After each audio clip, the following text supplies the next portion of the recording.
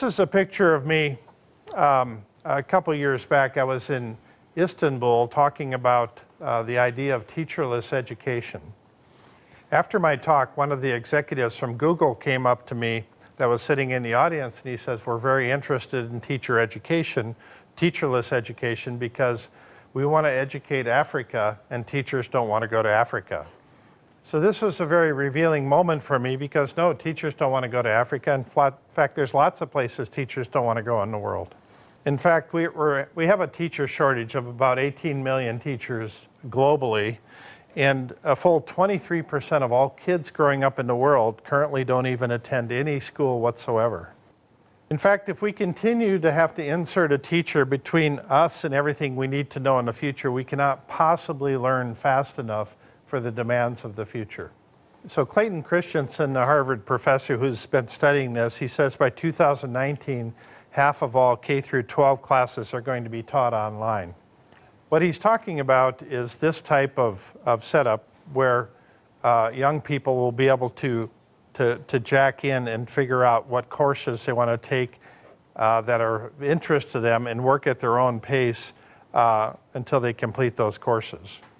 So the role of education is changing. It's no longer possible to predict the educational needs of business 4 to 5 years in advance. So let me help define the problem here. We need to prepare students for jobs that don't exist, using technology that hasn't been invented to solve problems that we don't even know are problems yet.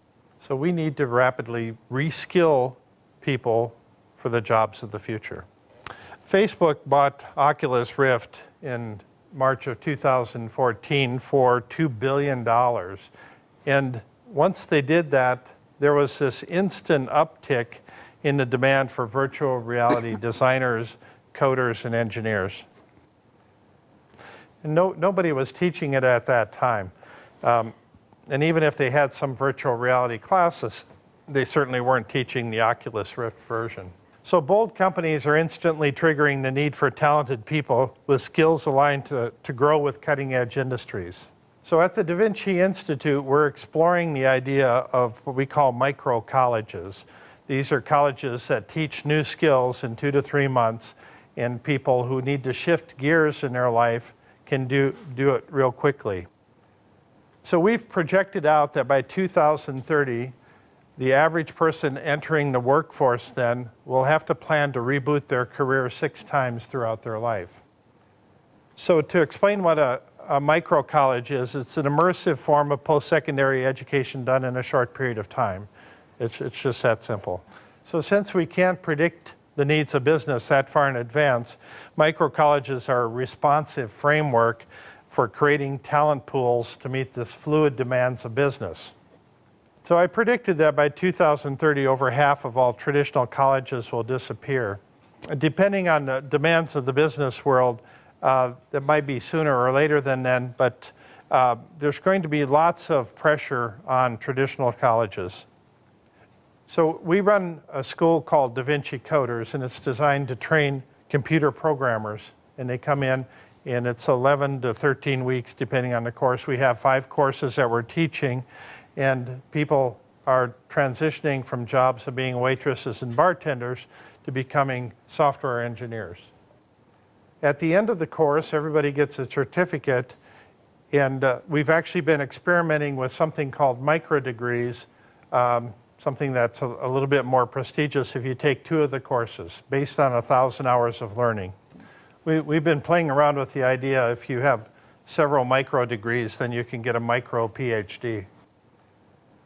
So we envision micro colleges going off in lots of different directions, including things like designing parts for 3D printers, crowdfunding, becoming a dog breeder, a brewmaster, a drone pilot, an aquaponics farmer. All of these things are options for micro colleges in the future. So the future is ours to write. I'm going to leave you with a few predictions here. The next major league sport will be video games. This is already a huge industry, and it's catching on all over the world. Our most valuable land in the future is going to be our landfills.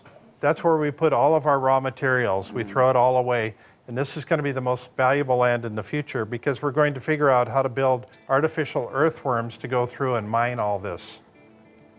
The Internet of Things will virtually eliminate theft because we can actually put tags on things of any value and we know where all of these things are at any time. Driverless cars are going to change transportation more dramatically than the invention of the automobile itself. By 2030, the average person will own printed clothing, live in a printed house, have packages delivered by drones, own more than one robot, work as a freelancer, frequently use a driverless car, and will be capable of accomplishing 10 times of what the average person today can. We're entering an unprecedented opportunity. The reason this period is so important is because humanity is going to change more in the next 20 years than in all human history. At the same time, risk factors are going to increase exponentially because lots of things can go wrong.